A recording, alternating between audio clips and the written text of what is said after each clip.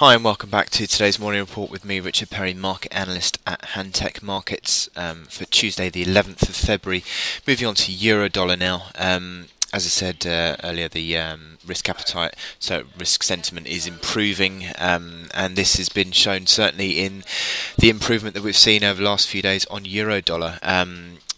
We're now breaking through the top. This is the daily chart breaking through the top of this downtrend channel that have been in play since the beginning of January, and that now suggests certainly that the euro dollar is moving towards a test of that 37.39 key reaction high, which is back from mid to late January.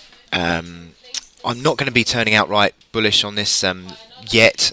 Just because you've broken that downtrend channel doesn't mean that you're turning bullish. It means you're far more neutral, I think, on a daily basis. And until you get a move above that 37.39 level, I think all these momentum indicators remain fairly neutral.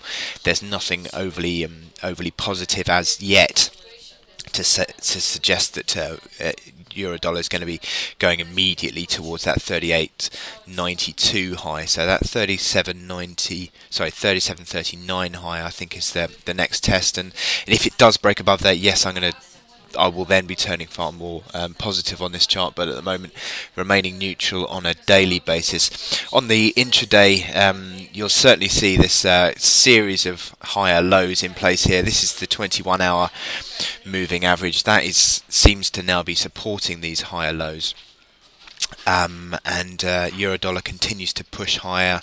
Is now moving on this initial reaction high at 36.88.